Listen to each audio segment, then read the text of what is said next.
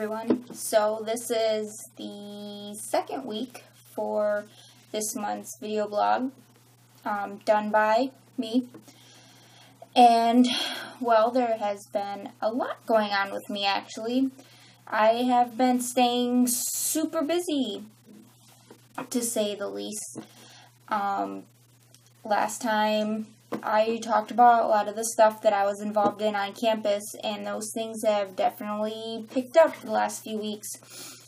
So, my peer mentoring position, it keeps me really busy. So, in case you didn't know, being a peer mentor means you get to spend 10 weeks in a first year class with freshmen, and you essentially get to co-teach them with another professor on campus, and you are there as just another resource for the students for those 10 weeks, and the best part about it for me is I get to learn more about these students, not just about them, but how they are as learners, so that way I can help them out as much as possible with anything regarding academics or their personal life as well.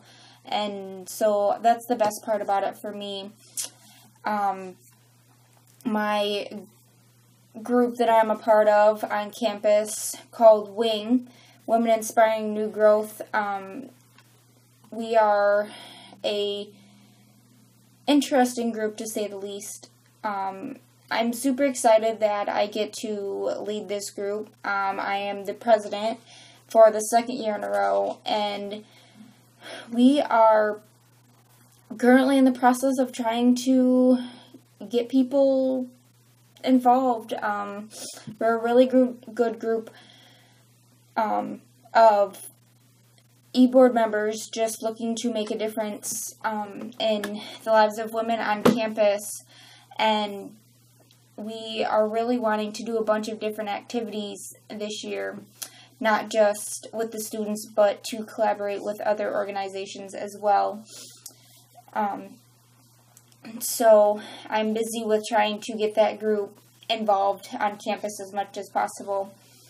And the other group that I'm a part of also is the Student Social Work Association, and I am the treasurer for that. And that group is all about getting students involved within the community.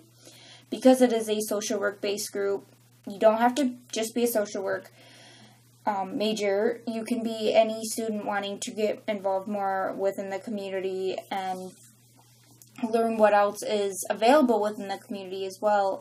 So that's a really great opportunity for students who may not know much about Lenawee County or just the city of Adrian in general.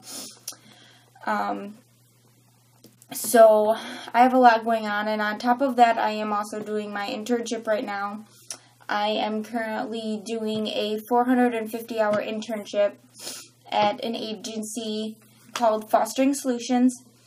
And it is an agency that works towards helping foster care children and also licensed foster care families and adoption families. And it has been a really eye-opening experience for me. I am so glad that I have been able to have the opportunity to have an experience like this, because I don't know where else I could have gotten this opportunity from if it wasn't for Siena helping me find this track that and this part of my life that I want to pursue and continue on with after I graduate.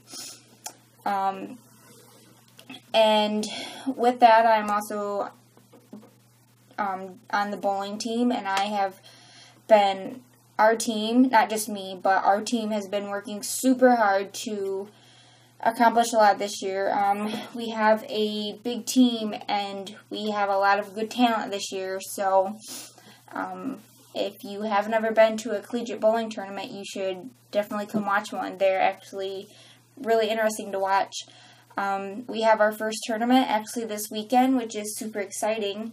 I can't wait to see how we will do as a team together for our first official tournament. So,